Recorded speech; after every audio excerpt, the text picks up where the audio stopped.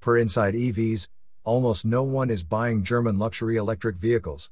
Roughly 9 out of 10 customers choose to lease, not purchase, Mercedes, BMW, or Audi EVs.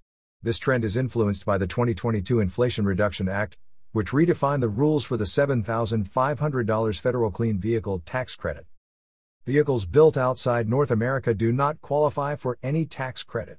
North American built cars with American battery supply chains get the full $7,500 credit.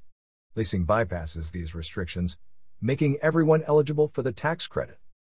BMW offers aggressive lease deals on its iX SUV. Audi sees 94% of its EVs leased, while 93% of Mercedes customers opt for leasing. BMW leases 89% of its EVs, the lowest among the three but still substantial. Luxury buyers have long favored leases, and the new tax rules accelerate this trend. You are listening to Yuan News.